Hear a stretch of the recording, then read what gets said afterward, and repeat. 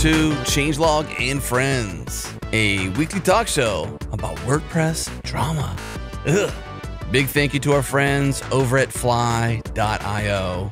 Fly is a public cloud built for developers who ship. Over 3 million apps have launched on Fly, including us. Learn more at Fly.io. Okay, let's talk.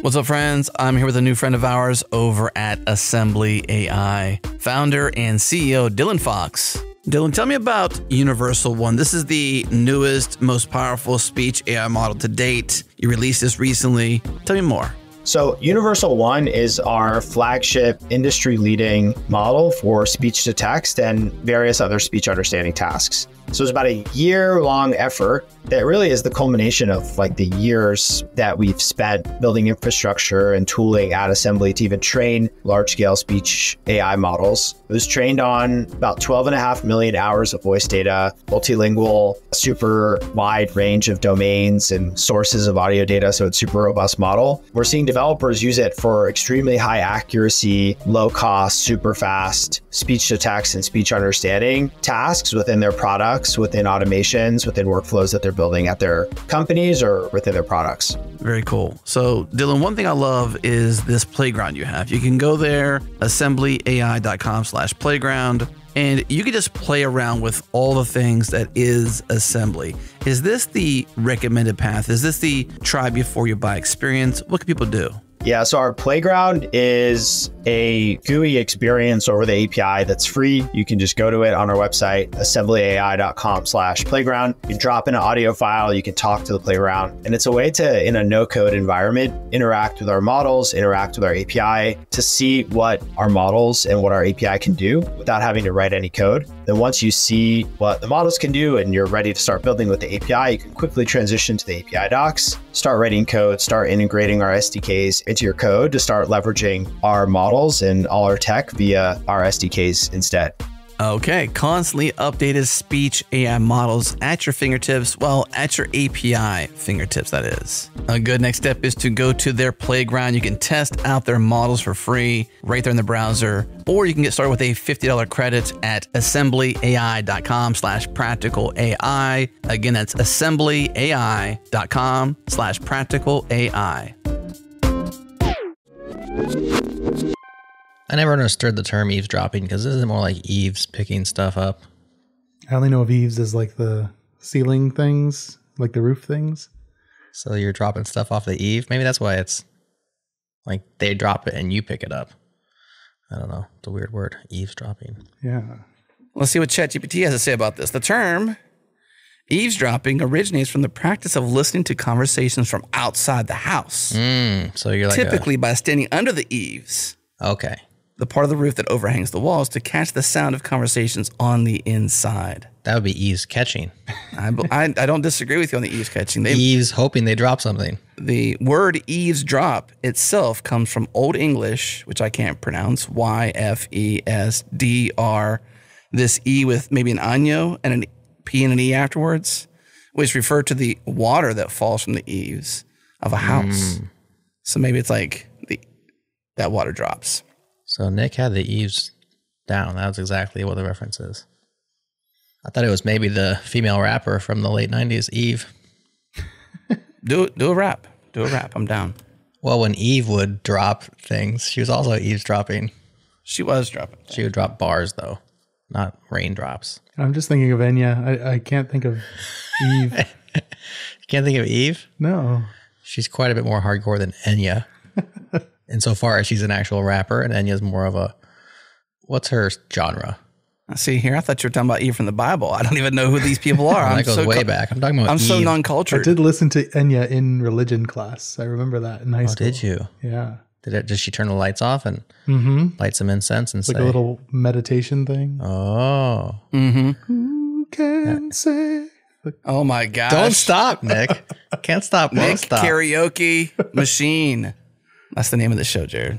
Nick the karaoke machine. When's the last time you karaoke'd, Nick? Amsterdam. Tell him your favorite song, Nick. React Summit, Amsterdam. I know his favorite song. It's Prince. Don't let him say it. Okay, go ahead, Nick. Well, Jared and Adam. And then you have to sing it a little bit. Okay. My favorite one, because it's memorable and it's quick. It's only like 2.5 minutes, and it's fun because there's no way that I can sing this properly. And that is Kiss by Prince, because it's all falsetto. And it just like starts off with like, da-na-na-na-na-na-na, and then you just like immediately go into it, and you just immediately drop down, and you're like, you don't even have to scream it. Like you can just be like, you don't have to be beautiful. And you just like go from there. That is a good song. And you're never embarrassed by that because you can't achieve Prince level anyway. So why be embarrassed, right? Exactly. And You're can just go, doing your best. like, yeah. And you're going and making an ass of yourself, and it's wonderful. And then you can like, I think that primes you for like conference speaking and talking on a podcast. Like you can just make an ass of yourself. Or karaokeing by yourself with no music on a podcast. He's like, I couldn't possibly embarrass myself more than I already have karaokeing. So yeah, that's true. I'll just go on a podcast. There's no limit to my embarrassment. I can go lower for sure. What's your second favorite song? Ooh, I've got, depends on the mood and like the mood of the room for sure. Okay. Read the room. You got to read the room. You got to work the room too. You really like, you got to have a wireless mic. You know, if there's a pool table, you got to be up on the pool table. So you're more about the show than the song. Yeah. You got to go up to a random, like the person who looks the most uncomfortable being there, and just like get down on one knee and just belt it right into their face, get them into it or not. And you know, you get everybody on your side that way. Or you get punched in the face. Yeah. It hasn't happened yet. Not yet. Have you ever tried the Pee Wee Herman move? You know, get up on the bar and dance. Ooh, not yet. That would be amazing. I haven't been to a setup that has that though, like the bar. Oh, hold on. Oh, my phone. Get your phone out of here. Yep. Get out of your phone. Throw it. Just throw it. Just chuck it across. I've got 2 of them. I just threw them. Weren't we on a podcast where somebody did that, Jared? They chucked their phone across the room. For some reason, that's like a memory in my brain. Yes, but I can't remember who. I know I threw mine on the couch last week. Somebody just chucked it across the room. They're like, it won't stop talking. So just chuck it. That's right. I think it wasn't because it was buzzing. It's because it was ringing. Like it wasn't what Nick just did. Okay, Nick, continue. You got 2 phones, Nick? No, let's stop. Is this like a daytime phone, nighttime phone thing? So you're always on offense like that one guy? Pretty much. I have a work phone and a personal phone, which I just upgraded to the 16 Pro Max. Oh, wow. The camera control button. You must have large pockets. I do. To fit that phone in. That was way too suggestive. I do. I have such large pockets. The Max, huh? Those suckers are big. It got bigger this year. Did it really? By shrinking the bezel, I think. Okay. So same overall size probably. Roughly, but yeah, shrinking the bezel. So it is a slightly noticeably larger, like reaching my thumb up to the top side. My work phone is a 14 Pro, so the smaller one. And so like it was nice. I had both of them just to kind of compare, and like I just like the screen real estate of the Pro Max. I've kind of like, I have an iPad Pro and I kind of like don't use it anymore just because I don't know, it doesn't fit my lifestyle. Yeah. I had multiple iPads and I discarded them all or gave them away eventually because I just never used them. It's like I have a laptop and a phone and there's really not much room in my life for something in between. But I'm rocking the 14 Pro as my daily driver, as my singular phone. Although I am planning on upgrading because I'm on an every other year upgrade cycle. But this is probably the first time where I was like, do I need to go every other year? Because this phone I have is pretty stinking fine. I don't know. You have 2 fewer buttons than I do. That's right. You have 2 new buttons. So there's the camera control and then the action button. Now of those 2, I feel like, why the action button? It just does one thing, right? It can do one thing or many things, depending on how crazy you want to be. Do you push it differently for each thing or? No, actually, I don't like that. You have to like push and hold, I think.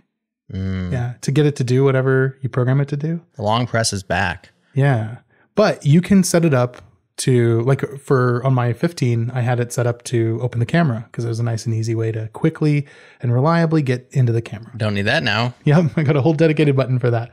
So I have it set right now, because I'm an old guy, I guess, to the flashlight. Oh, the flashlight. Yeah. I thought I just launched Vim on your computer. But you can, like, through the magic of shortcuts, you could set it to run a shortcut, which could do some logic like, oh, it's, you're at home and it's 3:30 p.m. So that means you probably are at work and you want to run this action. And it's 7 p.m. You're at night. It's at night and you're off work and you want to turn on Enya.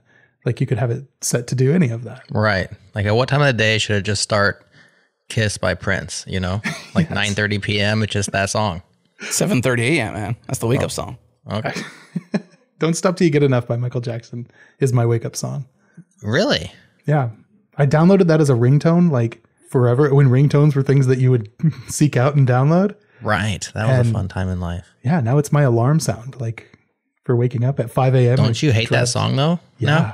Yeah. That's the problem. That's why you never set your favorite song to wake you up, because you end up hating it. I haven't gotten enough yet. I don't stop till I get enough. Well, let us know when you've had enough. I would like to know. It'd be a good social experiment. I'm with you, though, Jared, on this every 2 years. And now I'm like, ish, because I don't feel like what made me upgrade last time was why my phone had a scratch on it. Mm-hmm. And it was just driving me crazy. And then I felt FOMO of the island. The prior the island's cool. It is cool. And anytime there's a major UI update that only a subset gets, which is the new, obviously, in most cases, I just felt like I was missing out. Don't you have Apple Intelligence FOMO? Because they're limiting it to the new ones. Mm-hmm. I don't know. I don't know if I do. I feel like, I wouldn't mind playing with it, I suppose, but at this point, no. At this point, there's not much, especially if At this point, it's not there yet, right? Well, I was running the beta on my 15 and I decidedly did not want to run the beta on my new phone, mostly because I just want to experience what's this phone like when it achieves its full battery potential. Because on the 15 Pro Max, I was at 0 by 4 p.m. every day, and I wasn't doing anything with it, so it was just draining constantly. That's terrible. Yeah, the Apple Intelligence features that it had, which were still limited, were pretty awesome. Like the summary of text messages, I could ignore a text thread all day and get a quick summary, and it was kind of comical sometimes. Mm-hmm. Are you getting FOMO, Adam? Is it working? No, I think we're in that camp of summaries is still the killer feature for most AI related things. I think, especially in that context. Mm-hmm. I don't know. Honestly, I feel like if I saw it in practice, maybe. I think maps would be fun. Take me somewhere. I think Siri upgrades with voice would be where I would get FOMO. And if that's what intelligence brings, which I'm not even closely paying attention. I feel like it's purposefully not paying attention to the details of their announcements so that I don't get this FOMO. Yeah. But I talk to my phone a lot, and I wish that's the part I would be getting FOMO about. The intelligence of that speaking to something that's tangible that it can do. Take me somewhere. That's the killer app, isn't it? It's better Siri. That's what this thing is selling. Yeah, at least it's not quite there. The better Siri. Not there yet, though. Well, they haven't really released it yet, right? No, I'm talking about the beta, and I'm not running that anymore. But on the beta, the one nice thing is you do get the new animation for Siri, which is cool. But then you also get it holds some context, so I can be how old is this actor on TV? And then I can say, oh, what movie did they star in? And I don't have to say their name again. It remembers from the previous question that I'm still in the context of that actor. Yeah, that's important. Yeah. There's dumb things that I chat GPT, because who Googles these days? For example, I was reminding myself how many ounces was in a quart. And so rather than, and I don't know if Siri would answer that one correctly. Maybe she would, maybe she wouldn't. It's hard to tell on that It's one. either 16 or 32. 16. Well, yeah, I think 32 is in a quart. A pint, I believe, is 16. You're going to have to go ask again. I'm going to have to go ask again. I knew it was one of those two, but off the top of my head, I wouldn't know. I think it's 32. But I opened up a tab on mobile. No, actually, I opened up the app, the ChatGPT app, and asked the app. And it's this ephemeral question you don't ever want to go back to as a chat. So that's kind of the thing I wouldn't mind. The Apple Intelligence, the phone level, to give me those little quick hits. It's like math, but harder. It's not 2 + 2. It's how many ounces is in a quart. It's not exactly like You math. think that's harder than math? Well, it might be easily fetchable, but it's not 2 + 2. That's No, that's also a pretty basic math. right. I would There say are more complicated maths than that one. well, it's words, right? I don't know if Siri has that. Let's test. Let's test Siri right now. I don't have Apple Intelligence. How many ounces are in a quart? It's 32 fluid ounces. Drilled it. Just wasting my time talking to Chat GPT in that app. Oh, that's also like She's already smart enough. that one's probably like embedded in RAM. You know, enough people Okay. ask that. Touche. I just asked Raycast, and not Raycast AI. I just typed into the Raycast thing 1 quart and then OZ, and Yeah. it told me exactly what it was. Well, I mean, that whole deal's a lookup table. Like one person coded that thing one time, and it's just some sort of thing that just lives in memory on every device in the world, you know? For everyone who ever needs to know. That's the kind of stuff that humans ask all the time. I mean, I can't remember that stuff. I did see a video today that, like, I can't speak to the validity of it. And I do have Chat GPT Pro, but I don't have the advanced voice thing that they have. You remember Right. they announced that forever ago. And Yeah, where you talk to it like her. yeah, I still don't have It's that. not ScarJo. It's someone else, specifically someone else now. It's specifically somebody else. But I saw a video on Twitter today of somebody using that to tune their guitar. And so ChatGPT was like, you know, we're going to tune this string first and it sounds like this. And then he plays it and he's like, how about that? And she's like, no, go a little, like tighten it a little bit more. And then she's No like, way. spot on. Yeah. That's cool. Okay. That's cool. That is cool. FOMO. Speaking of voice impersonations and ScarJo, Oh, gosh. just left adjacent to ScarJo is a guy named Jeff Geerling. Have you heard about this? I saw him post on Mastodon about someone using his voice, but I didn't read it. Okay. Is that what you're going to talk about? I'm going to reference it at least. I'm going to lightly talk about it. Let me see if I can pull up the information quick enough. Jeff Geerling, for those who don't know, is a home labber YouTube. What's his particular? He's a YouTuber. He's been on the pod. I would call him an open source developer. I would call him a developer. I would call him a home labber. But what's his channel's more about hardware and stuff, though. Yeah, but he's got roots in the Python community and Sure. in Django, and he definitely has tons of open source out there too. Anyways, keep going. Yeah, I think his channel is just Jeff Geerling. I don't think it's named anything. Anyways, there's a company called Elcrow. To my knowledge, they have several videos out there. When I say several, it's more than one. I think it's probably 10 or so potentially. And he's like I think somebody told him about it. Somehow he found out, and he shared a video on his YouTube channel, which we can link up in the show notes, highlighting the fact that he's like, does this voice sound familiar? And he plays it, and it sounds just like him. Just like him. Mm-hmm. And so, not that I've got a cool voice or Jared, you got a cool voice, but our voice is out there a lot. I'm wondering, when are we going to get ScarJo'd? Oh, you want this to happen to you? I don't think I want it to happen, but like, is it going to happen? We have influential voices. I mean, I don't know. you know how this works. I mean, I know how it works technically. I don't know how it works in the way that you're talking about it. All I know is somebody's going to put out there and finish that song Nick Nisi started. That's right. In the Nick voice. Mm-hmm. Just the falsetto, the Prince falsetto. Sing the whole thing. Well, I do think it would be cool to tune a guitar like that. Yeah. That's super cool, actually. I mean, that's a good example of tomorrow's tech today. That sounds like a corporate advertisement. Well, I mean, a lot of people don't see it as like, this is here, and it is, and that's cool. I would prefer to just hand the guitar to the robot and say, will you play Kiss by Prince so I can sing this falsetto? Mm-hmm. Like, that's when it's really here. It's like you go to a restaurant and it's advertised, you know, maybe there's even a $5 cover at the door. Live music tonight. Nick Nisi. And you go to this restaurant and you sit down and you look up on stage and there's nobody on stage, just a couple of laptops. Couple of laptops talking to each other. And they're hardwired into different instruments. And they just start playing songs, you know, taking requests, and then get down on one knee and somebody and sing right in their face. I don't know. It's going to be weird. It's getting weird. I would watch that for sure. Yeah, I would probably watch that too. That's the problem, is we're so easy. We're like, this is dangerous and crazy. And it's like, but I would totally participate. You know, aren't we just kind of along for the ride this whole way? That's the problem, right? How can we stop it? Like, I don't know. There was also, I didn't read about it, or I didn't read the post, but I think there was a post by Sam Altman this week about like, we're like 1,000 days away from super intelligence or something like that. Yeah, I don't really believe anything he says, though. I agree. Okay. But it's like Elon Musk, and then we'll be self-driving by 18 months from now. Totally. And he's completely invested in that being true. Yes. And so highly motivated to say it's going to be true pretty soon. But yes.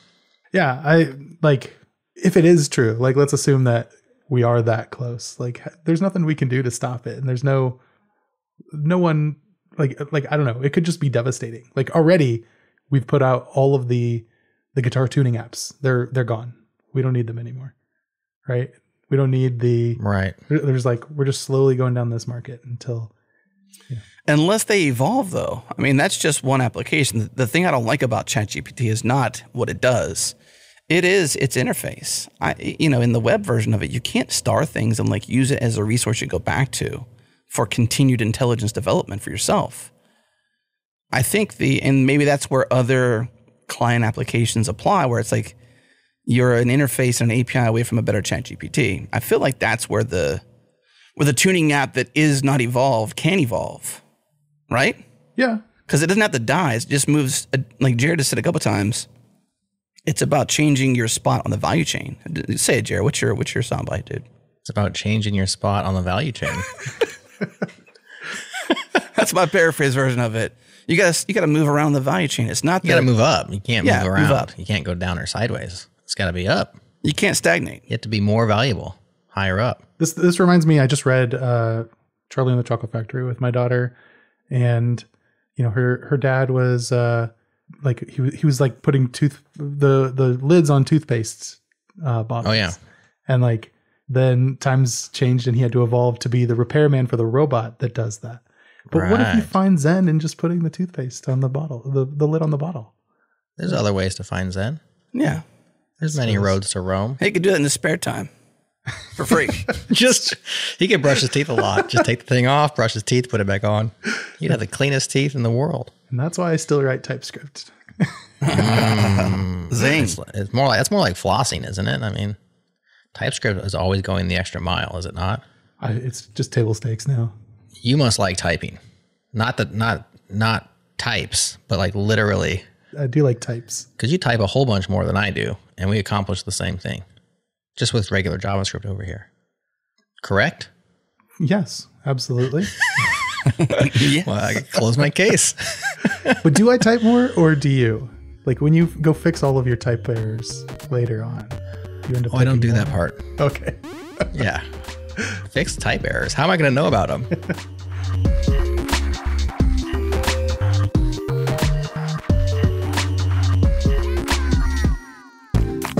Okay, we're here in the breaks. I'm here with Faraz Aboukhadijeh, founder and CEO of Socket.dev. So Faraz, you put out this fire post recently on X, and I'm gonna paraphrase. You say the XZ package backdoor was just the tip of the iceberg. Give me just a peek behind the scenes of this incident and what you mean by it's just the tip of the iceberg. Yeah, so I think the XZUtils backdoor was really eye-opening to a lot of developers. It showed the vulnerability of the open source ecosystem. You had this maintainer who had been tirelessly maintaining this package for 15 years, who was targeted by nation-state actors who created, like literally, it's like a spy movie, right? They had multiple personas, fake personas that were contacting this poor maintainer and, working on him psychologically to convince him over the course of 2 years to add them to the repository and give them publish permissions. And they did this through a bunch of kind of negative messages, but also by being helpful and by sending good, positive pull requests. It's really I really think it's out of a spy movie, just kind of the level of effort that they put into this. And what they were able to do is get access to this package. This is built into pretty much every Linux server out there. And what this would have let them do is it would have let them SSH into any server and run any command on the server without knowing the password, without being authenticated to the server. So this would have been like a world ending, potentially kind of an attack, right? It would have been probably the worst attack we've ever seen. I'm not exaggerating. It could have been that bad, but we were lucky. Through a total accident, this backdoor dependency had made it into the beta builds of some popular Linux distros, but it hadn't made it all the way out to the stable version yet. And a developer who was testing out the beta versions of these Linux distros noticed some weird behavior. He noticed that his SSH connection was taking half a second too long. And so he pulled the thread and traced it back to this backdoor dependency, and we were all saved because of this total accident. It's mind-blowing to me for a couple reasons. Like, one, obviously, like, wow, there's literally states out there, countries that are trying to target open source now. Clearly there's like a team behind this. They probably didn't just work on this one dependency. They were probably working on getting access to many other ones in parallel. If you just look at the time between the emails they sent to the maintainer, they were about a month between some of these emails. So they were probably working on other maintainers and trying to get access during that time. So that's really scary. I also think it's pretty scary to see kind of the fact that it took an accident to find the attack. It makes me think, like, how many have we not caught as a community? How many have we missed if this one was caught by a total accident? It was eye-opening to a lot of people, and it made people realize that there really is a threat in the open source ecosystem. And it's not because most people are bad, it's the opposite. Most people are good, but there are a few bad actors out there taking advantage of the trust in the system. That's really where we come in. We're trying to give every company the tools to protect themselves from those types of attacks. And that's what we do at Socket. Okay, friends, go to socket.dev. Security dependencies. Socket is on the front lines of securing the open source ecosystem. They're a developer-first security platform that protects your code from both vulnerable and malicious dependencies. Install the GitHub app or book a demo. Again, socket.dev. That's socket.dev. And by our friends over at Supabase. Here in the breaks, I'm here with Ant Wilson, CTO over at Supabase. So Ant, I know our listeners know a lot about Supabase, but who are you? So I'm the CTO at Supabase. And so I care a lot about the platform, whether it comes to uptime, security, availability, but I'm also extremely passionate about bringing Supabase to more developers. Okay, so bringing Postgres to more developers. I'm a big fan of that. We love Postgres here at Changelog. A lot of developers feel like the main choice or a primary choice for them is Amazon Web Services, AWS, right? No one gets fired for using Amazon Web Services, but Supabase is build in a weekend, scale to billions. What's your vantage point on this as CTO of Supabase? When I started in my career, AWS was kind of like new and shiny. And it was so cool that you could go to this website and spin up infrastructure. And then they give you all the tools to manage it. You can drop into the console. You can kind of do whatever you want and you pay for it on a usage basis. If you use a little bit, you get a little bit. If you use a lot, you pay a lot. The expectations of developers have raised since then, and I think will continue to be raised because I no longer want to manage my own infrastructure. I don't want to drop into the console every time I get an additional 10,000 users on my platform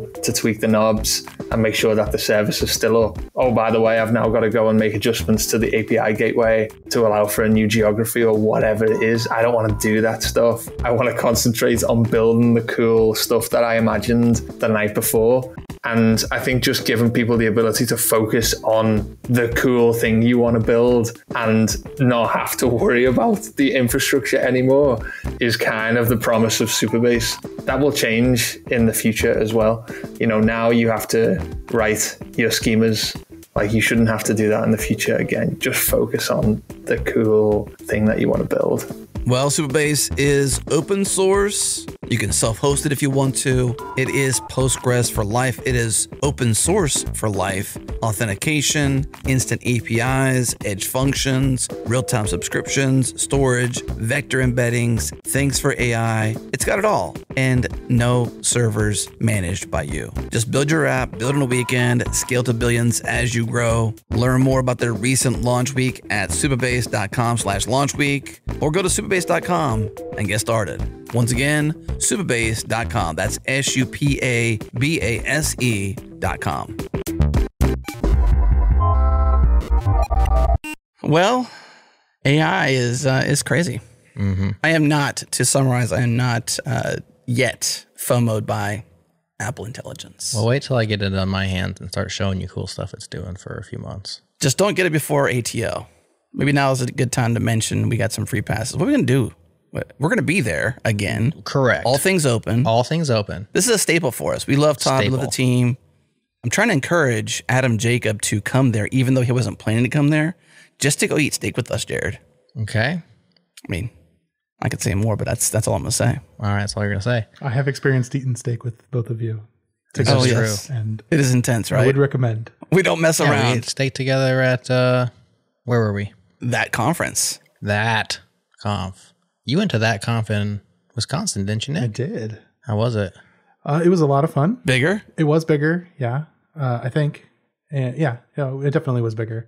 It was more fun. I had my family there that time, so Right on. they had like a pool party thing. They like after the water park closed to the public, they reopened it just for that conference, which was awesome. That's cool. Shout out to Clark Sell, who runs that conference. The organizer of it, he always pushes back on that and says, it's me and other people. A lot of people are part of the front of that conference, but it is literally called That Conference. It is. All caps, THAT conference. Speaking of which, now's a good time to let you guys know that at that conference in Wisconsin, Clark, I just happened to have a solid state drive, and Clark gave me the recording from January. So No way. yeah, We can finally publish that episode. I've asked. I was just like, okay, we're not going to get it. Was it Danny? It was Danny, right? Danny Thompson. We interviewed him on stage, Yes. and then that was that. That was Conference. that. So he gave it to you just because you're friends with us, basically? he was like, "Oh, do you want this? And do you have a means of taking this very large file?" And I just so happened to have a 2 terabyte drive with me, and I was like, "Yeah, let's do it." And then I forgot to tell you guys. Hilarious. He gave you our proprietary intellectual property, is what you're saying. Yes, and I reposted it under my name, and no, Trained some voice LLMs on it. We might actually need to just do a redo on the Danny Thompson thing. Yeah, I feel like at this point, shipping that show is probably not going to happen. Although it was pretty good. I mean, Let's listen back to it and we'll see if Yeah. we actually like it. Because Yeah. sometimes we listen back and we're like, that was better than I thought. Other times we listen back and we're like, that was worse than I thought. And we did JS Danger there on stage. Only half of it was recorded, and it was a great show. Oh man, that was a great episode actually. It came down to the final question and nobody could get it. And I think the final answer was something hilarious like It was Thunderbird, I think. Thunderbird. Like the final answer was Thunderbird. the mail client, Thunderbird. Yeah, the mail client. And I mean, the crowd went crazy. I thought this is a award-winning episode of Front End Feud, not JS Danger, Front End Feud, which is our Family Feud style, not our Jeopardy style game. And then I went to well, now we're going to start. Maybe we should stop here because we're going to start complaining. But No. Nick, did he give you that? Did he give you that file too? no, I went up to the guys afterwards and I'm like, that was the guys who are running the AV right there. Like, that was so awesome. Can't wait to turn it into an episode. He goes, oh, you wanted to record that? And I was like, you got to be kidding me. Yeah, like there was a big plan. We're podcasters. Always be recording. That's our whole thing. ABR. ABR, man. So today, for the first time in a very, very, very, very long time, I opened up Arc just because I was like, well, I got to talk about a browser that isn't Safari. And so I've been in meetings recently. I've like screen shared with folks and they're sharing their stuff with me and they're navigating around and giving me demos and stuff like that. Sure. And at least a couple occasions, I was like, what's that browser? And it was Arc. It's kind of cool. Yeah. That's it. That's it. I still can't use it though. Why not? It's such a departure from standard web browser that I don't know how to use it. I gotta like retrain my brain how to use a browser. Believe it. Yeah. Yeah, that's about it. I mean, that's the reason. It's just like Vim. It's enough change. Take that back right now. I mean, like for somebody who hasn't Vimmed, I It Vim, was totally worth it though. but for someone who hasn't and they're intimidated or they have imposter syndrome, I can understand why it's challenging to get over that hump to even be comfortable in Vim. And so I would say that Arc, or a browser that is uniquely different like it is, has similar characteristics of the challenge that Vim has to capture users. And once you're over that hump, maybe you're like, I'm sweet, it's great, I get it. But for me, it's like, well, I just can't get past this departure. It's hard. I would say that's true for any life-changing tool like Vim, or I wouldn't necessarily say Arc, but Arc does have a lot. Are you saying Arc is life-changing? No, You're not saying that. no. Okay. And in fact, I think it's funny that you came in right as they had like a critical CVE. Did you see this? Yeah, they had a They had something last week, wasn't it? Yeah. What was the CVE? Spill the beans. They could execute code on your machine without you even visiting a website to like initiate it. Who's they? The people? The attacker. And it was the bad folks. Yeah, it was. I didn't read it exactly, but I know that it was like some vulnerability through Firebase or something that like. Yeah, it's through Firebase. But I don't use it anymore, unfortunately, or fortunately. I just don't like Chrome, and it seemed like a better Chromium to use. But agreed. Yeah, I still use Brave as my better Chromium for now. Brave browser is just, I mean, it just is what it is. You know, it's basically rip out the Google parts and replace it with crypto parts, though. I mean, none of that stuff is on by default. Like, there's a VPN button that I don't use. There's crypto things that I don't use. I do think the idea of the BAT token was interesting, but you don't have to use any of that. And it's just like Chrome minus the Google bits. And honestly, I use it for Riverside and for development. And that's it. So. Same. I do want to clarify, just because we put this security mention out there, I pulled up the CVE, the CTO, Hirsch, I believe, of the browser company, the makers of the Arc browser. On August 25th, there was an incident and a fix was out the very next day. The loop to be closed is not the details of it, but that they say no Arc members were affected by this vulnerability. They did an analysis of their Firebase access logs. So they use Firebase to deploy certain and use certain features inside of the Arc browser. And so they trolled they combed. Trolled is probably bad. They combed their Firebase access logs and confirmed that no creator IDs had been changed outside those changed by the security researcher. So TLDR, at least on the breach, is there was no vulnerability. There was a vulnerability, but no one was affected by it. Yeah. I'll link this up in the show notes. That's good. And that I brought it up because it was topical, but I don't think it's a reason to not use Arc. I don't use it anymore because I'm forced to not use it anymore at work. Why is that? Because it's not Chrome, and Chrome has enterprise tools that don't ship in Chromium, apparently. So you have to use Chrome by dictate. He's nodding his head, by the way. Yes, I said yes. And then he said yes. As a dramatic pause for our listener, but not for us, as we saw you nod your head and approve. And he smiled while doing it, too. Affirmation. Is the browser company VC backed? Gosh, I don't know. What's that website that's like TechCrunch, but it's just for like Crunchbase? Crunchbase. Is that where you would find that information? Mm-hmm. If ChatGPT is to be believed, then yes. They have raised significant funding, including a $50 million round at a $550 million valuation. Google's also correct. I Googled that. Crunchbase also seems to confirm it. Mm-hmm. We all did 3 different things to find that information. Which means it's pretty reliable, right? Unless 2 are using the one source and they're just, which they probably are. Crunchbase is probably the source, and Google and ChatGPT are probably scraping that. But ChatGPT gives links to Reddit and TechCrunch. Okay, well, Crunchbase and TechCrunch are like the same people, I think. Could be wrong about that. So that gives me pause in general with browsers. I'm going to stick with Safari until Ladybird can be used as my daily driver, and I'll probably switch to Ladybird as well, even if it can be my development, and I'll swap Brave for Ladybird, and then eventually, hopefully, Safari for Ladybird. But I think if I'm going to have like a large corporate entity that either is VC backed or publicly traded or whatever, I'm just going to stick with Apple because I feel like their incentives for now are pretty well aligned with mine as a customer of theirs. And the browser company, I appreciate that they're out there innovating and trying to do new stuff. But for me personally, I just feel like there's so many pressures on a company like that when things aren't going hockey stick in the way they have to, that there's incentives to compromise my side of the equation for theirs. Yeah, I don't know. I don't disagree with that sentiment.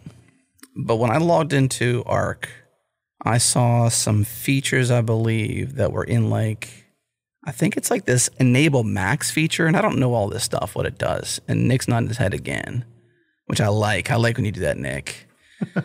And I mentioned this when we talked to Chris Wanstroth and Andreas, when we were talking about Ladybird, was I think if we can incorporate, I think Safari's done some base level security things. And I believe for the most part, Apple has my privacy in check. Maybe for everyone else, maybe not so much for them. Maybe they're using a lot of my data, but they're at least not giving it away, to my knowledge. Right to repair is a whole different issue. We'll can that for now, but I feel like maybe this Max enable Max thing that Arc has might be things like what the Pi-hole does in the browser, like different security things you can do and different features that make sense that would be a paid feature, and that would be a for-profit company. Or at least a company that wants to make money to sustain, even if it's not for-profit. It could be a public good company. I think when you raise money, though, we've seen that ChatGPT was, OpenAI was once open, and now they're not open. So there can be a rug pull even in venture capital land. The part I may disagree about a little bit, and the jury's still out on this for me, is that while I'm not an Arc user, I can appreciate a browser trying to be sustainably capitalistic and deploy features that are paid that I may want and may use the browser so I can pay for them because they're not anywhere else. Or I have to cobble together some self-hosted stuff, which is kind of cool if you're into that. But if you're not, then making that readily available to the masses for $10 a month or some fee may be kind of cool. I don't know what they're doing, but it's something like that. It's like ask on page, 5-second previews, tidy up tab titles, tidy downloads. Like these are things that seem to be free. So I could be misspeaking about these being paid features. There's a subscription model here. Is that what you're saying? Well, I think there's room for one because I speculated with Ladybird that there could be some sort of subscription model to sustain it. There's definitely room for the browser caring more about security and privacy. And the incumbents, Chrome, Google has had a bad reputation for user privacy. Apple has been on the fence of privacy focused, but then they also have lots of things that are behind the scenes that get spoken about their practices that may be somewhat true or mostly true. And I still trust Apple. I'm not distrusting Apple. What I'm trying to say is I think there's room for a browser to do stuff like this as a business model that isn't just here's a Firefox clone or a Chrome clone or a Safari clone and we're a new company, sustain us, where they can deliver more innovation. I think insofar as they've done with the browsing experience, which is the jarring part that I've said that's hard for me to cross that chasm, there's room for features, in my opinion. Yeah.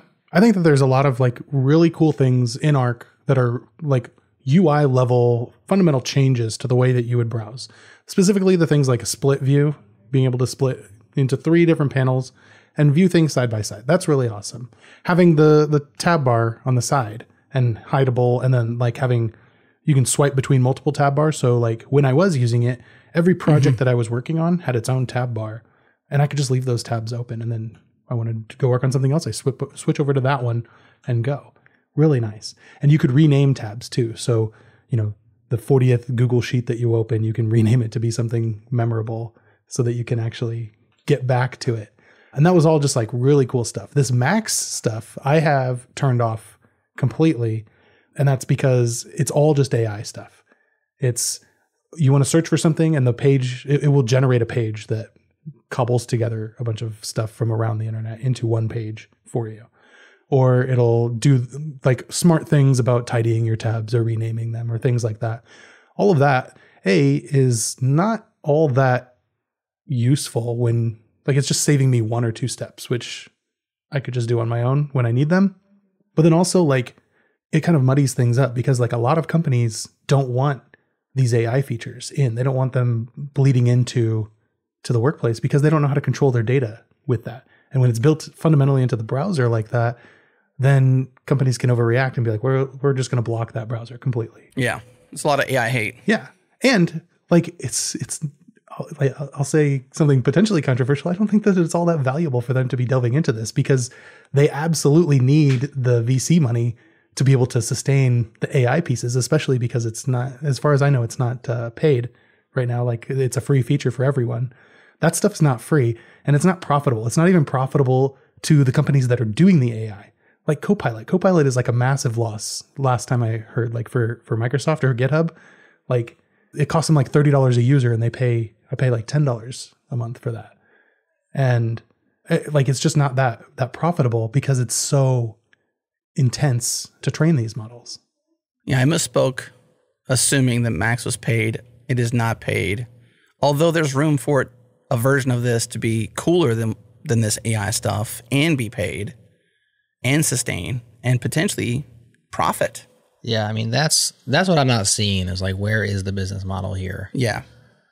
And when you don't see one and you see $50 million plus raised and you see them going for it's free, I just think the long-term ramifications of all those things usually end poorly for the end user. And so that's why I'm skeptical. But I mean, I would love for them to have a paid plan right now. Like where, and maybe they've talked about it and it's just not out there. Like they're going to do that with Max. I was skeptical of switching to Raycast when it was all free because like it was like how I don't want to like build up my workflow around you and then you die because you couldn't sustain yourself, and then I have to figure go crawling back to Alfred. But Spotlight, man, it's right there. It's built in. That's true. Raycast does so much though. It's so nice. But yeah, like once they had that, and it was for pretty simple features. Like I have more than one Mac. I'll sync between those. That's totally worth it for me. And they have some AI stuff, which is pretty nice too. Like that's probably my primary interface into all of these chatbots is like through the Raycast interface for that. But it's also something that you can completely ignore if you don't want to use it. Do you have the AI feature then? He's nodding his head again. Nick, stop nodding your head. I'm just kidding with you. Yeah, I love this AI stuff. I use it. I think it's a feature they could push further into. I talked to Thomas, one of the co-founders and the CEO of Raycast, on a podcast you can listen to, episode 587. Go back a little bit. changelog.fm/587. And I'm an advocate for them turning this into a full-on, not in Raycast chat app. That's like an AI chat app.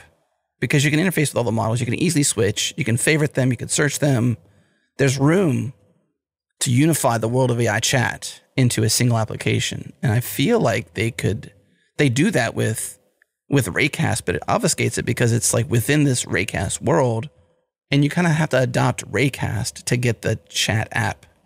And it's like a sub app of it. It doesn't have a full native app. I mean, it has a full native app experience, but there's some unique non-native UX that comes with it. And if they made it a dedicated application, I think they could dominate. Like be the single interface for all of AI chat. Well, let me use this opportunity to mention a tool that I found called Enchanted. Enchanted is an iOS and macOS app for chatting with private, self-hosted language models such as Llama 2, 3.1 as well, Mistral, Vicuna using Ollama. And so this is open source. I've been using it for a while. It's unified chat. Switch your model up in the corner. I don't know if it actually has a ChatGPT option where you can just put in your OpenAI API key, because it's all about the open source side of things. But that's a good one. Well written. I've been using it. I enjoy it. And so check that out unless you are ChatGPT for life, because it is Ollama based. It looks really good. And I think Llama 3 is good enough that I only use ChatGPT now on my phone because I don't have this on my phone. So I'll go to this and it answers, I would say 9 out of 10 things sufficiently. The other time I'll use ChatGPT in the browser is when I want to use the DALL-E features and have it generate images. But for just asking my computer questions, Enchanted's a pretty good option, which I think is probably similar to what you're thinking of with this breakout chat app for Raycast. For sure. So that's a cool one. Even as I look at the screenshots, what I like about it is when you go to the GitHub repo, it has the link to the App Store, download on the App Store, this is a Mac app. And as I'm going through the screenshots, it has similar characteristics. I mean, how much different can you make a chat app really? So I'm not even knocking them necessarily, but like it has similar characteristics of what I like about Raycast AI chat. And Thomas, if you're listening to this show, or anybody from your team's listening to the show, you may be doing this already, but gosh, strike the goal while it's hot. Be the single application. And I guess maybe Enchanted might have a leg up because what's the license? ALv2? Apache license version 2. So, yep. Liberally licensed, open source, permissively licensed open source. What's the better way to say that, Jared? Oh, permissive, I think. Liberally, permissively. They're probably interchangeable to some degree. Yeah. I'm sticking to my guns. Great job, Enchanted, and whoever's behind this. August Dev. Fantastic work. This is free? Like you just download it. What do you do to get access to that? You have to have like a token. Is that right? No. So this is like an interface for Ollama. And Ollama is a open source project that will run these different LLMs that you have the models downloaded on your machine. And so if you look at the repo for Enchanted, it'll say things like, you must have Ollama running first. And so there's a little bit to do there. It doesn't actually embed or download the models for you. So Ollama is really cool as well. So you're running Ollama as like a home lab thing then? Just on my laptop. Yeah. Well, it's not really home lab. It's just, that's exactly what home lab it kind of is. It's it's single machine home lab. That's my computer. It's my work computer. It's my only computer. I'm running it here on my laptop. And so there's I can't remember how I installed Ollama. Probably brew install Ollama. Brew install, yeah. And then I pick Mistral 3.1 latest.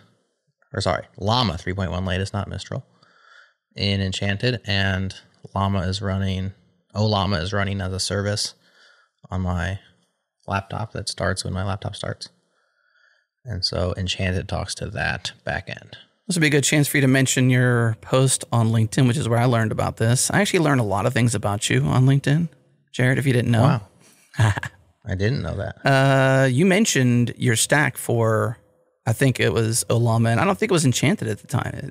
Was it something different? Do you recall this? Like maybe 3 weeks back, you mentioned your stack for you're removing ChatGPT and you're moving to something else? I was using it from the command line at the time. Okay. Just talking into my command line. I can't remember if I had a tool for that or if Ollama provides a command line UI. Oh, I think I found a TUI. Oh, yeah. I'm going to quote you. You mind? Oh, cool. Yeah, I like this. Ollama 3.1 is good enough to ditch ChatGPT as my daily LLM driver. Yeah. Current toolkit, Ollama. Yep. And Enchanted. Also interested, and it said something else like a TUI or whatever. So maybe that was the 2 you were mentioning. So it was Enchanted at the time. It was, yeah. I didn't think it was. That was a month ago. So you're 30 days ahead of this podcast mention. I love it. So to summarize, you have a Mac app installed that speaks to Ollama running locally on your machine, not on your network, but on your machine. Right. Can you network Ollama and make Enchanted just be like the network driven, like everybody who can install Enchanted? Is that a possibility? Yeah. Like if you go to the Enchanted settings, the first thing it asks you for is an Ollama server URI. So you can definitely run it on the network and connect to a beefier machine or something. Yeah. That you have running. Now you're home lab. Now you're self-hosting. Yeah, that's you transcended the singular machine and you went straight on home lab. That's right. You could probably post it. You could probably have a Fly server out there or DigitalOcean. Get it? Preach, brother. Run an EC2 instance and run it there, and then no EC2. I'm just kidding. I'm just hating a little bit. We're not paid to hate. We just got a little bit of hate in our hearts. Okay, that's how it works. That's cool. I have to learn how to self-host in the cloud better, which I don't have experience there. My confidence would come from past success. I don't have past success. You have past success. I mean, look at the old DigitalOcean box that you set up that we... Well, sure. Yes, I suppose. That's what that is. Is that it? Just a little bit of, UFW and that's it? Yeah, man. Load up Ubuntu on a machine. Get a VPS. Load up Ubuntu. Man. Install some stuff on it. Expose a port and an IP. And start connecting your stuff to that. And that's it, huh? It's so easy Nick could do it. Okay. I used to. I might make it a project. What have you hosted, Nick, historically? Just websites, mostly. Running Apache or Nginx or what? Yeah, Nginx. I did, and probably Apache, because I kind of stopped doing it. I was hosting a WordPress site for a friend, and I just log in, and it got really, there's malware everywhere, like all this extra PHP code. Yeah. I had to manually go change 100 files. And this was I was not smart enough at the time.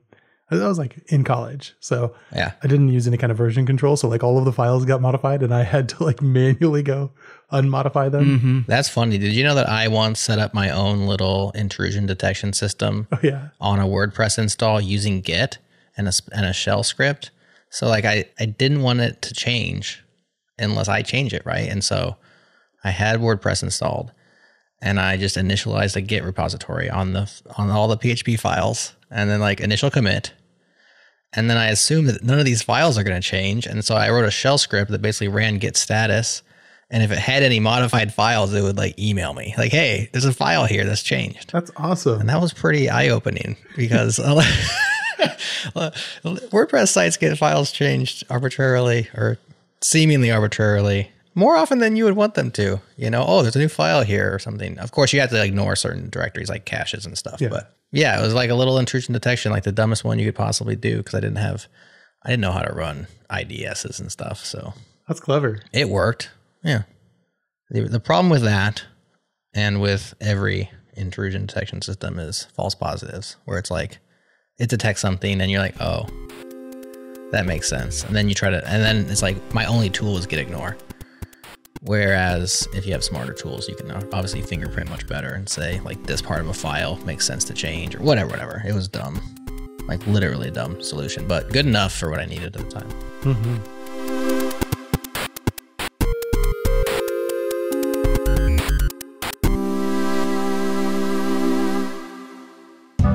What's up, friends? I'm here with a good friend of mine, Adam Jacob, co-founder and CEO of System Initiative. And I'm pretty excited to have him here because that means System Initiative is out there. It's GA. Adam, I heard that you launched something. Yeah. Oh, I'm stoked. We did. Yeah, we launched something on the 25th of September. And yeah, you can use System Initiative now by going to a website and signing up. And 3 clicks and you're in. And then you can automate infrastructure. It's sick. It's the coolest thing in the universe. I'm so proud of it. Well, let's level some folks up. Let's level up the Terraform folks, the Pulumi folks, the AWS CDK folks. As of System Initiative being GA, these folks are kind of doing things the old way, right? Yeah, I mean, that's what I hope is true. Okay. I think, look, here's what it is.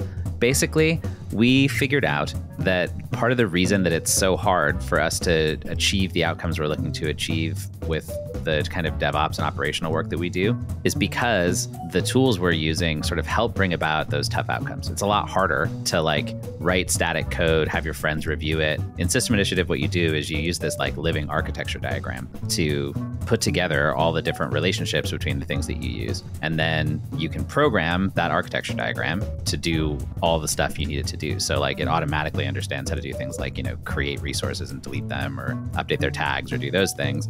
But then you can also extend it with your own custom policy. And the whole thing happens in real time in multiplayer. Let's say you're going to like build some infrastructure. You got to go, use an AWS account. You're going to launch a new service. So you got to go set up all the different pieces, the VPCs and the EKS clusters and, ECS and database services. And you got to set up IAM rules. There's all this stuff you got to do. With System Initiative, what'll happen is you'll sign up, you'll get this workspace, and then you'll have this list of all the different architecture assets that AWS provides. And what you'll do is throw those things into this big diagram in the center of the screen, which is basically this living architecture diagram. And then you'll connect them together just like you would if you were drawing an architecture. And what it's doing when you do that is actually writing the code to describe how these things work. And it's running it as a simulation. So it's telling you in real time, this would work or this wouldn't. So you don't have to wait. There's no like long feedback loops. We can actually vet all of that infrastructure and all that architecture in advance. Then you can say, hey, this looks good. It's what I want to see in the real world. And you can apply that change set. And it's keeping track of all the different things you have to do to actually go make that infrastructure real. And then it goes and does it. And then after it does, it keeps track of those things too. So you can see both sides. You can see the real thing in the world. That is what you created.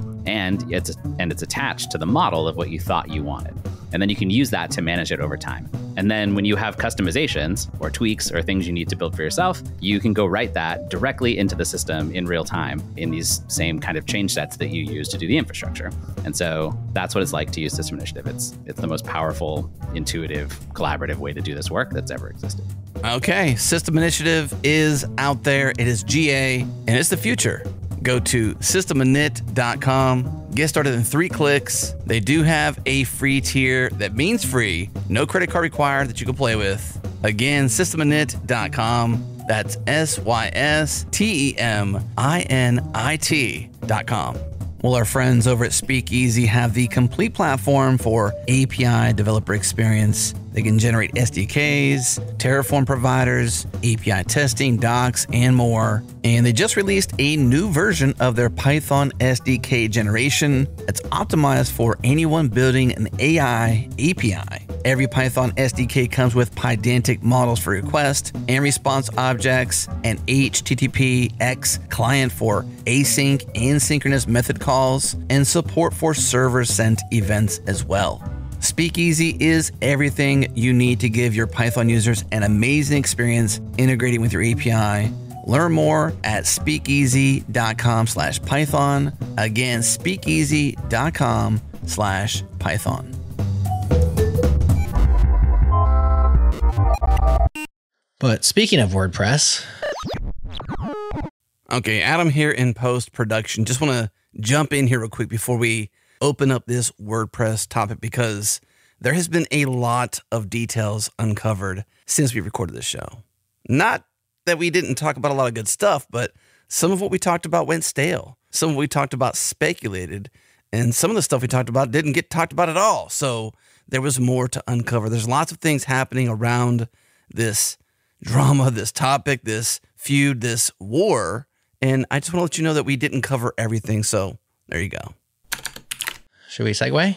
Did you mention WordPress? Nick mentioned WordPress. Are we allowed to mention WordPress? Or is that like some kind of... I think we have to. Oh, shoot. Are we violating trademark if we do that?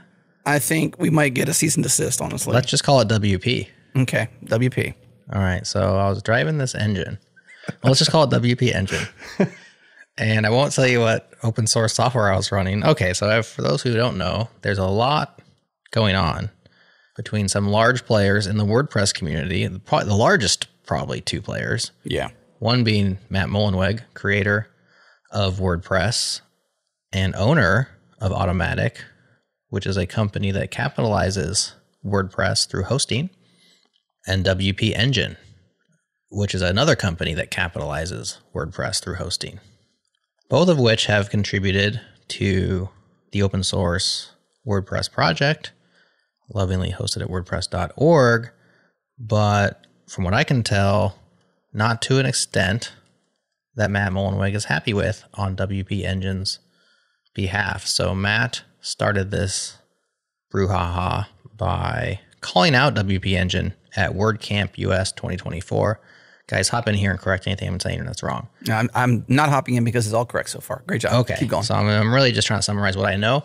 We are not WordPress community members. We are very much just watching. We know Matt. We've had him on the show once or twice, but we don't know him very well. Yeah. And I don't know anybody at WP Engine. So very much just reporting the news that we've read. So Matt called out them for two reasons. One of which is that they agreed to contribute more, or they agreed to contribute, I guess, at a pace that was somewhat equivalent to Automattic, and then they didn't. This is Matt Mullenweg's report, not mine.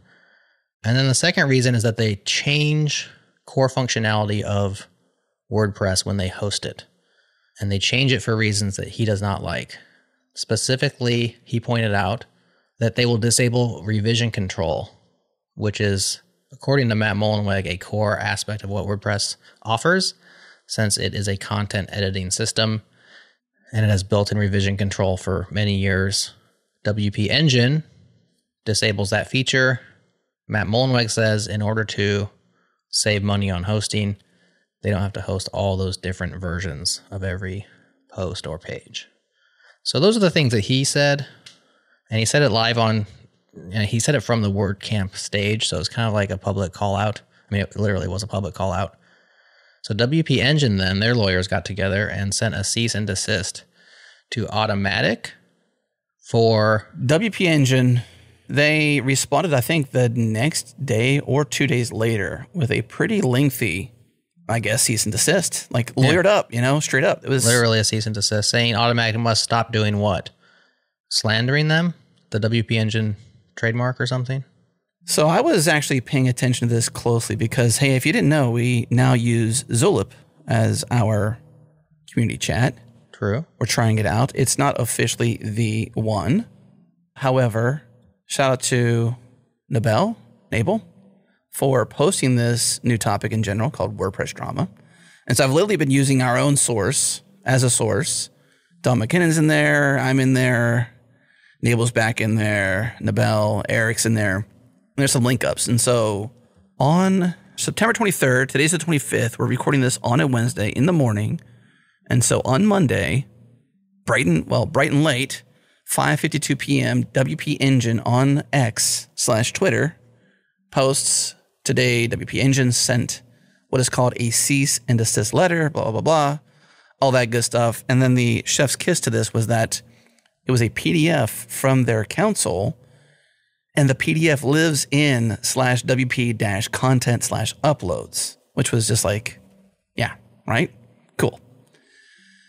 And then I believe the response back from Automattic was September 25th. Or maybe the 24th. Automattic sends WP Engine its own cease and desist. Like, hey, I'm going to cease and desist if you cease and desist over WordPress trademark infringement.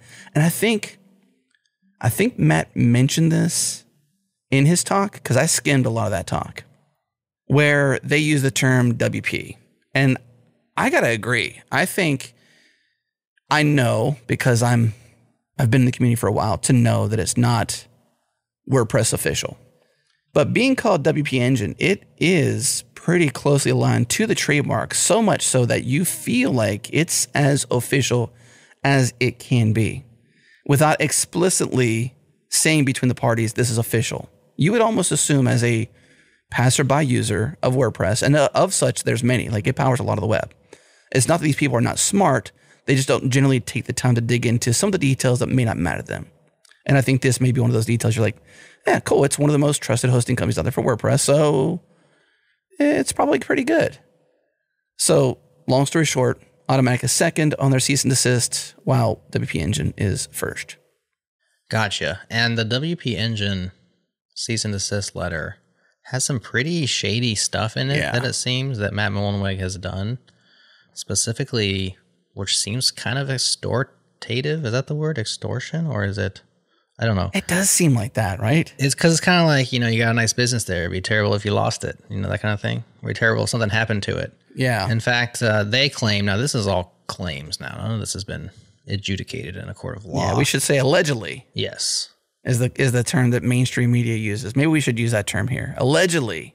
So we mentioned that he originally called them out at WordCamp US during his keynote. Well, allegedly, WP Engine's lawyers allege that in the days leading up to Mr. Mullenweg's September 20th keynote address at the WordCamp US convention, Automattic suddenly began demanding that WP Engine pay Automattic large sums of money, and if it didn't, Automattic would wage a war against WP Engine.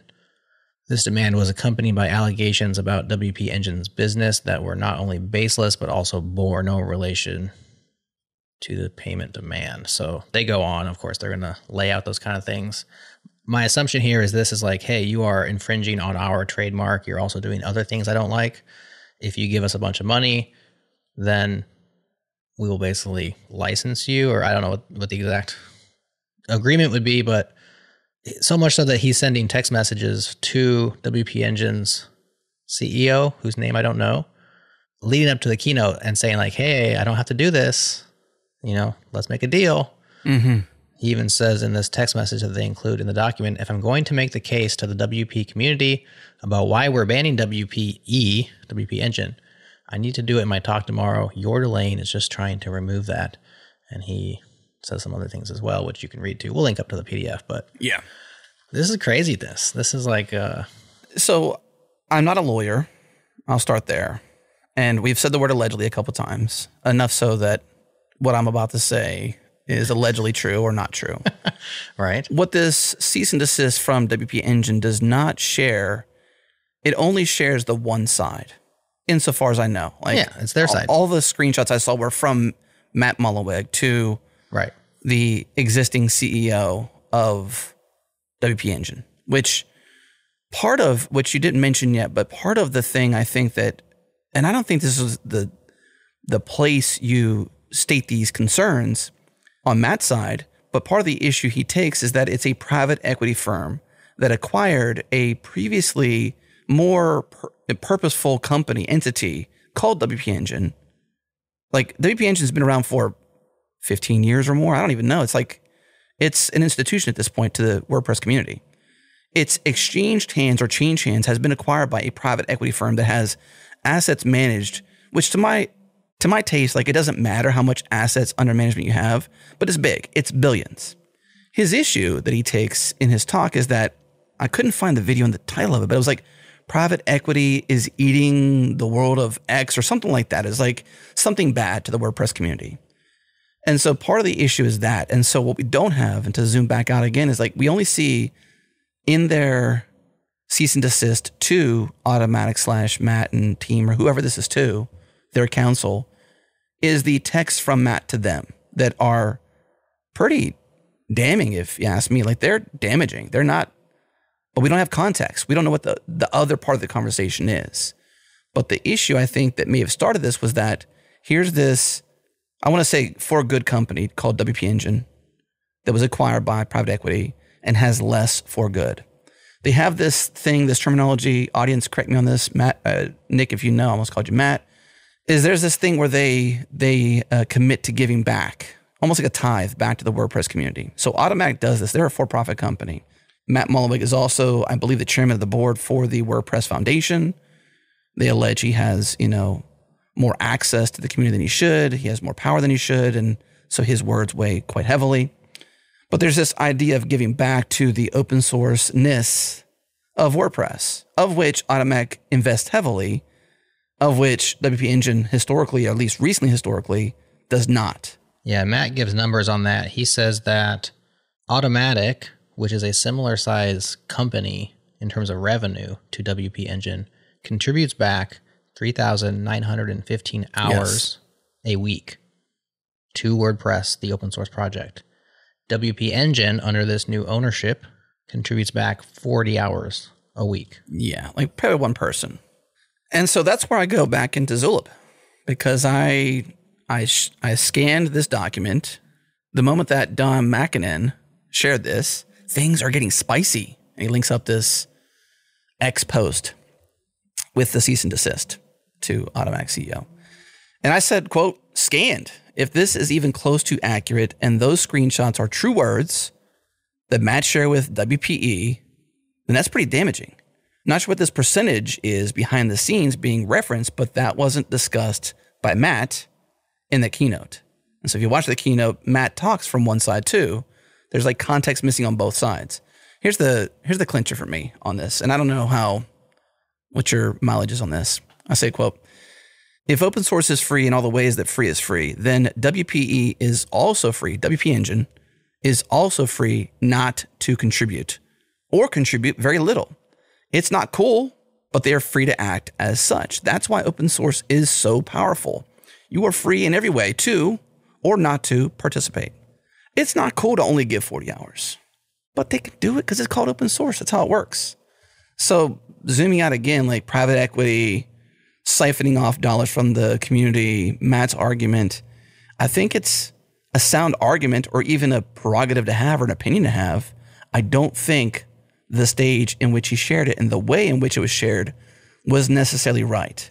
Again, we are missing some context, so maybe that context is pertinent to course correcting that feeling I have, but I just don't feel like you do that. Like that's like Will Smith all over again and Chris Rock, man. You don't go up on a stage and slap somebody, okay? It's just not how you do things. So you think Matt Mullenweg said, get the name WordPress out your mouth? Is that what you're saying? Get the name WordPress out your mouth. Nick, your thoughts on the matter? You've been silent as we review and correct each other on the details. Lots of details here. We may not have it like Matt or like Adam said. There's probably missing context on both sides for us, but still. I actually heard about this on Sunday. I don't know when WordCamp actually was, but I heard about it on Sunday from a friend who works at WP Engine and was telling me, "Oh, did you see this drama where they were calling us out on stage?" And I was like, "Oh, that's interesting." I'm like, I haven't heard of it because I'm not really in the WordPress scene, but from what I do know from the periphery about like WordPress and Automattic and Matt Mullenweg, like he seems like a really nice guy. So it seems out of character Yeah. to be like disparaging, like singling you out specifically.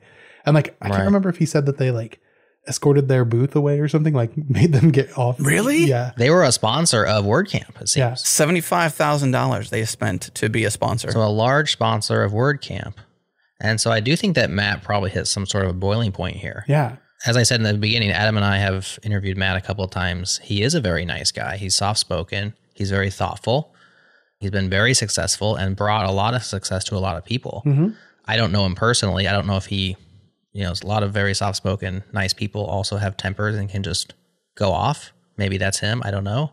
But this does seem like an out-of-character thing, or it was a surprise to me when I heard about it. And like they definitely have like a good reputation too of, I can think of, I'm not a WordPress user. I don't want to ever use WordPress, to be honest. Ooh, dang. Okay, fair.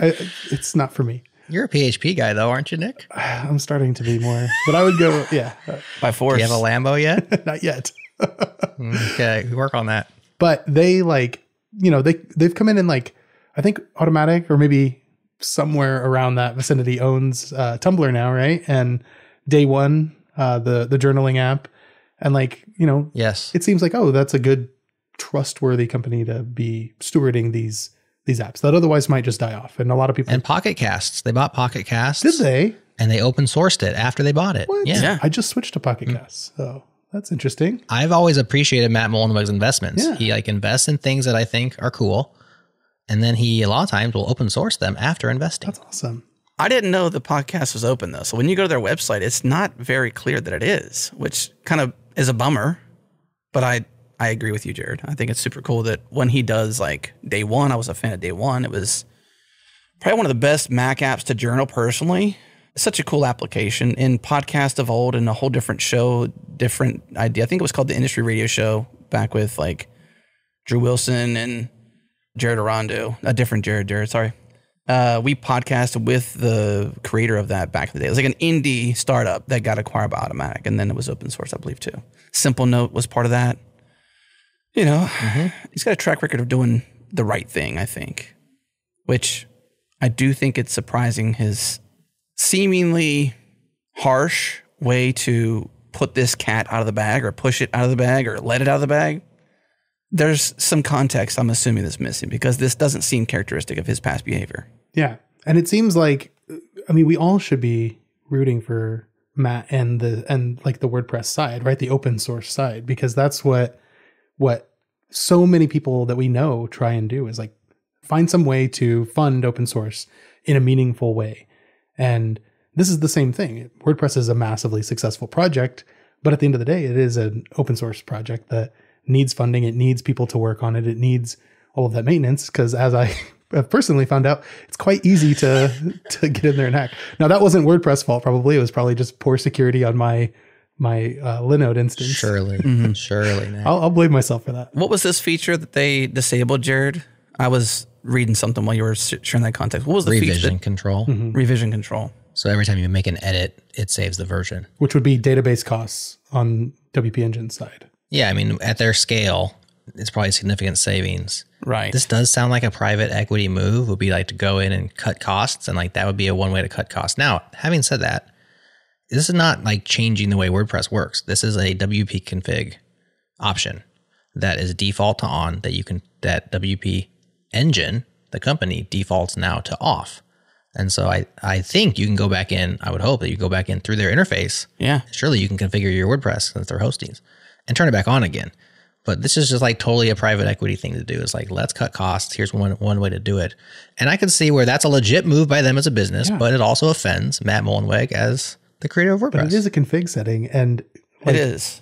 It makes total sense to me, especially if it's, I don't know because I don't use it, but if it is something that you could easily just go flip on, then it seems totally acceptable. If you're actually someone who cares, it's not gone. It's there. It's right there. But yeah, I don't know. This seems like a new angle for sustainable open source, which is just attack. And I don't know that that's the right litigation now. Yeah. Litigation. The trademark thing is murky, like Adam said. But then like, here's a challenge to you. You're going to start up a WordPress hosting company. What can you call it? Flywheel. Well, they don't exist anymore. Exactly. I mean, they did very well. Didn't they get bought by WP Engine? I don't know who Flywheel. I think they does. probably did. It is, yeah. I think they did. Yeah, they did. We know Flywheel well because Flywheel's an Omaha company. Did you know that? Yeah, I did know that. Yeah. And that's part of the beauty of a startup too, For sure. is that you don't have to be named adjacent or similarly to be successful. Flywheel did a great job. They were very innovative early on, and they ran WordPress websites very fast. And they were competitive with WP Engine. Yeah, they were a great company. Nick, you said that we should be on the side of open source, right? We should be on the side of WordPress. I mostly agree with that. We should. I'm not against open source. I want to be clear with That that. was very foreboding, wasn't it? I'm for the freedom. Again, I don't think it's cool that WP Engine doesn't give back. There's some context maybe we're missing there. Maybe it's a private equity thing. Maybe it's we haven't done. Maybe they got a good reason. Maybe they have a reason. Period. That's their prerogative. But that is the freedom and free of open source, in my opinion. It is not cool. Does that elicit this kind of response? Like for the founder, the creator of WordPress to go on stage and say, "You guys are jerks." Like, is this that egregious of an offense? I think it's not cool. I don't think it's the place for the stage of the WordPress or the WordCamp keynote. It could be a blog post like, hey, private equity, siphoning off money, WordPress open source, help me get behind this. Not so much ban them, but like, this is not cool. Can we convince them to change their behavior versus like, get out of here. You know, you're not welcome here anymore as a sponsor. You're being banned. You know, if we want to have a free world in terms of open source, we have to have a free world in terms of participation as well. I don't see the difference between a blog post and a WordCamp keynote. I think that like that's just to the level. There's a big difference. Why? You think a blog post isn't going to also create an entire news cycle around this? I mean, of course it would. Okay, so I'll give you that. I think so my lens on that is that somebody else said we would rather hear about community updates and changes to WordPress and roadmap and direction versus this drama. So that's my reasoning for it. I don't disagree that they would both have similar amplification. I think it's like poor taste. It's kind of poor taste. It's not the place. Again, Will Smith going up on stage, slapping Chris Rock. That is not the place to slap Chris Rock. I mean, you shouldn't slap him anyways, but you certainly shouldn't do it at the Oscars. I didn't read Will Smith's blog post on the situation, so it carried more weight being on stage. I don't think there is one, but I don't think she let him write one. no. Ooh, Jared. All right, that's fair. I think there's probably some taste to that. I think it speaks to the level of his anger. I think the part that I don't have a problem with the WordCamp keynote. He created WordPress. He's there to give an update. He can say what he wants. I think he's earned that right. For me, it's like the give me a bunch of money and I won't do this thing. Yes. Like that is where it's super dicey. Like, no, Yes. that's not integrity at all. Like why all of a sudden, if you pay me a bunch of money, does it not matter anymore? I mean, isn't he already uber rich? Why would he, that whole deal? And like, I'm about to do this. Like to me, like that's where he loses me more so than the venue. But I do understand your argument there about not the time or the place. I do go back to this though. Like whose side do we have to be on? First of all, you know, what does it matter what we think? But secondly, I agree. Like WordPress.org, I think we should all be on the side of WordPress, the open source community. And when we look about these two corporate entities, both of which are making billions of dollars in revenue, so At least millions. There's no small dog here. Didn't he say? I think he said 500 million ARR. They do have about $500 million in revenue. Okay, so $500 million on top of WordPress. 2 years later, it's $1 billion. So I mean, you're mostly accurate. Yeah, sure. So what's a billion between friends? WP Engine is contributing back one full-time developer. Meanwhile, Automatic is employing 97.875 developers full-time on this open source project. That's an astounding amount of investment. Almost 100 people working full-time on an open source project. I think they've earned their bona fides for that. I mean, I think these two things are not comparable. It's like comparing $1 million to $1 billion. And the difference is like roughly $1 billion. Okay, let's do some other math here. So if it's 100 people, let's just round to 100 based on the hours. You're doing that math based on the hours, right? Or is there a literal number of developers? Okay. Right. It's like 3,700 hours per week. 39. 15. Okay, let's just say 4,000. I mean, that's rounding up.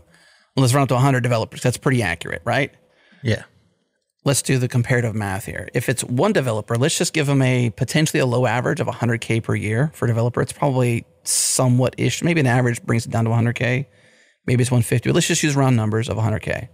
If you're employing 100 developers at $100,000 a year, this is pretty basic math. That's $10 million a year in terms of his salary expense. Right.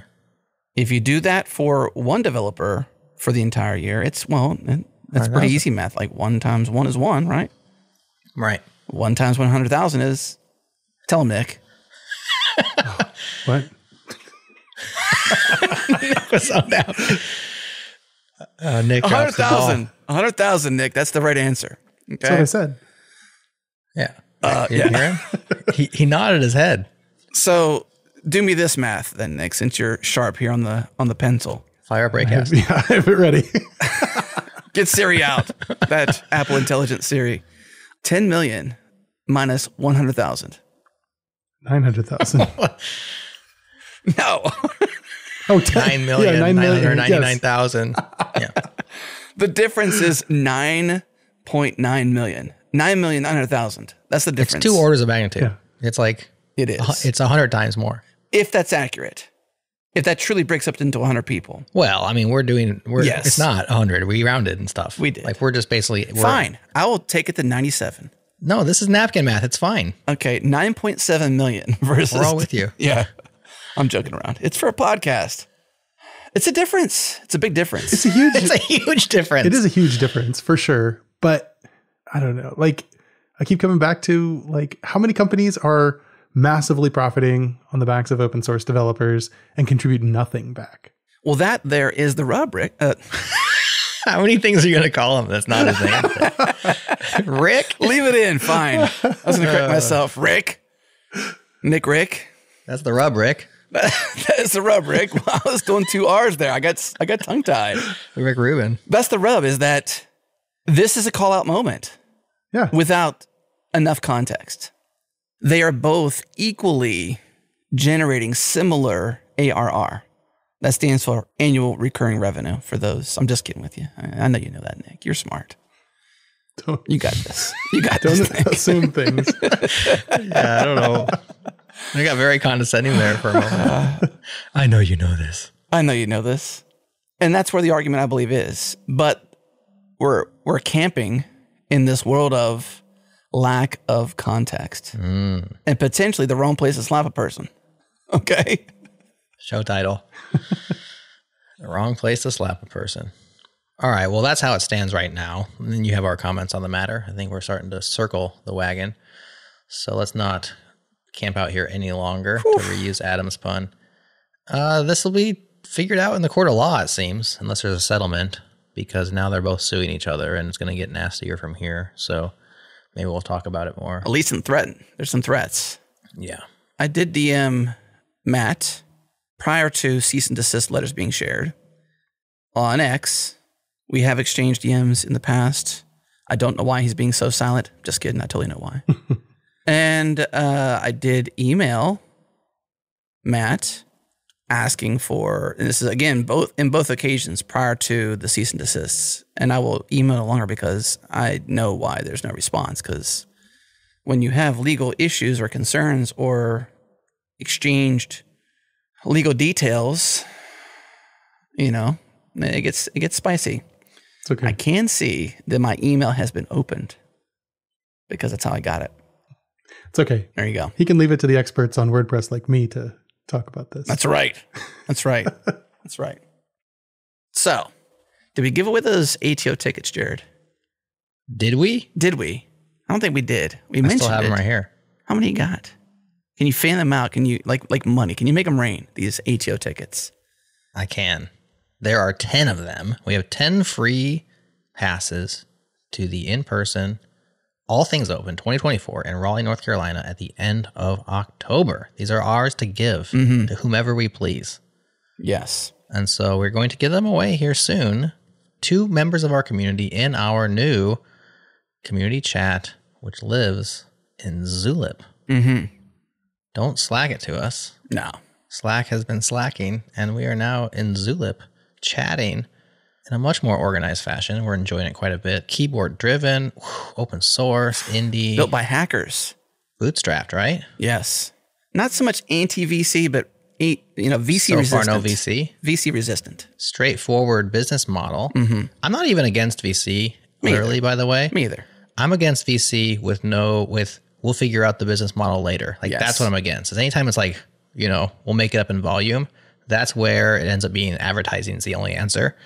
And now you are not incentivized with your end users. I don't mind VC to bootstrap a company that otherwise wouldn't exist otherwise. That's too many otherwises.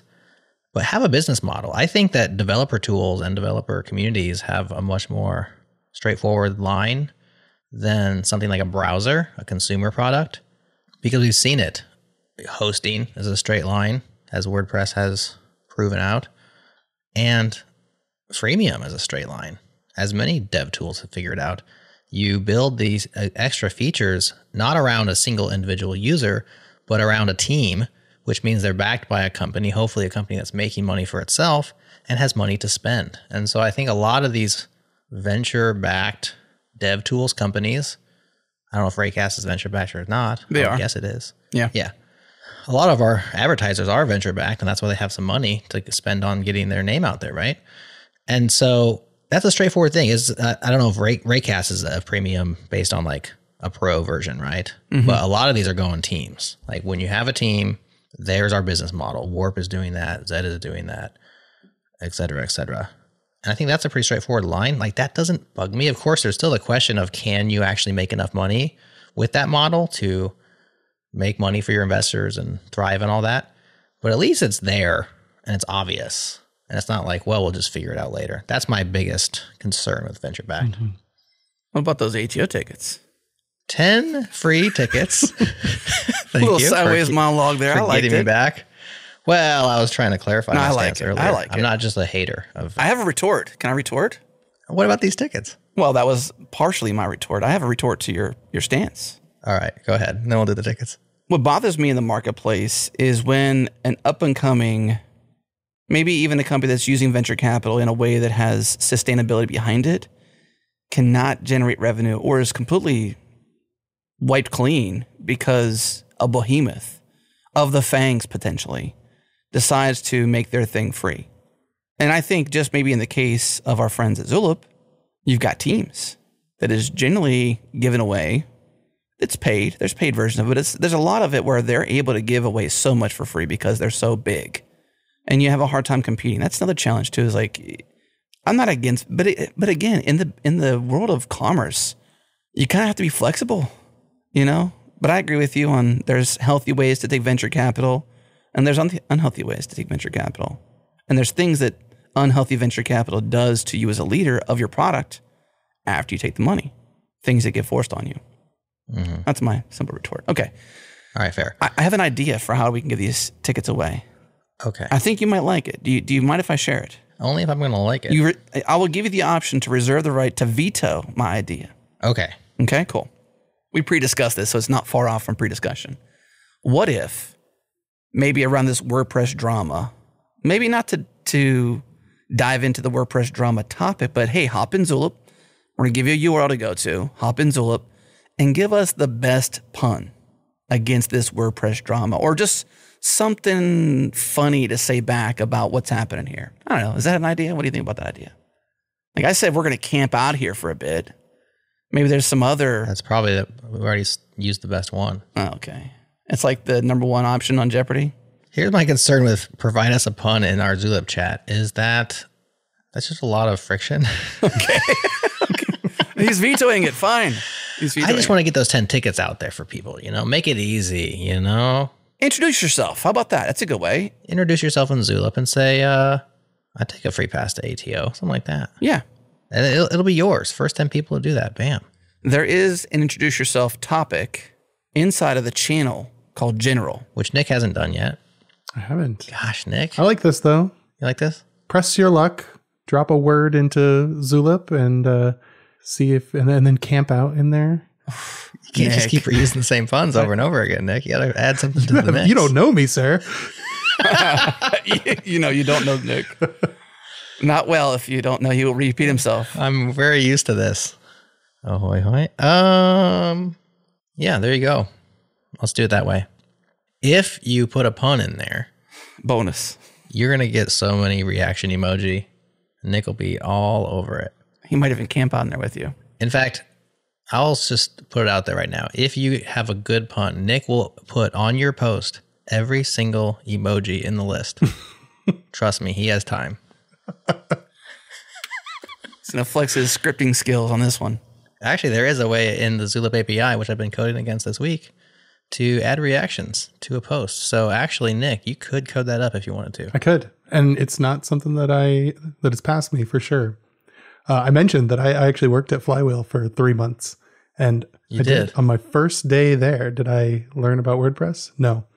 I set the record by day one, adding 3,754 new emojis to their Slack.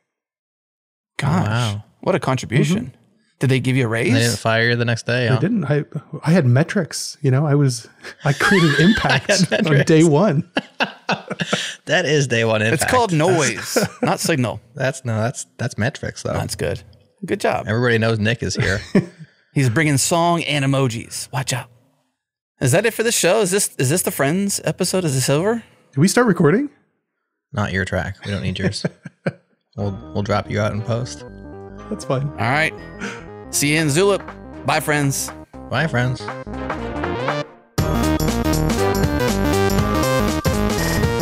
What an epic Friends episode. Nick is so awesome. I love Nick. He's so much fun to talk to. He is a good friend. He's a lot more fun in person, but he's just as fun in a podcast, as you can tell. But if you like Nick, you'll love Nick even more if you're a Plus subscriber, because we did an epic bonus content for our Plus subscribers. Jared was there for a little bit and then had to bail, and then Nick and I were just unleashed to just talk, and we did. I think it's about 40 minutes. I don't know. It's a long one, and I think you'll enjoy it. So we do have some ATO tickets to give away. We also have a discount code, and this is usable by anyone. So here it is. Go to 2024.allthingsopen.org. That is the website for All Things Open, the conference. There is a registration link. Click that, and when you go there, use the coupon code MEDIA ChangeLog20. Now, to be clear, it's capital M Media, capital C Changelog 20. So Media Changelog 20, and then camel case, Media and Changelog, and then add 20 afterwards. No spaces. Details are in the show notes, so check that out too if this is confusing. There you go. Hope to see you there. And if we see you there, high fives, hugs, handshakes, hot mics, whatever. Let's do it. Okay, so if you're not a Plus subscriber and you want to listen to this epic afterwards from me and Nick, then you're going to want to go to changelog.com/plus. It's better. You know what? It's better because Nick and I are going at length deep on some books, on some coffee, on some fun stuff. I had a lot of fun. I think you'll really enjoy it. Again, changelog.com/plus. $10 a month, $100 a year. You get to drop the ads. You get to come a little closer to that cool Changelog medal. You get bonus content like today. You get a free sticker pack sent to you, to your address, and shout outs on Changelog News here and there. It's so cool. And we had some awesome sponsors today: Assembly AI, Socket, Supabase, and Speakeasy. And of course, to our partners in crime, Fly.io. Share the love. They support us. Go support them if you want to. And a big thank you to the beat freak in residence, Breakmaster Cylinder, for those awesome beats. Hey, that's it. This, friends, is over. So, bye, friends.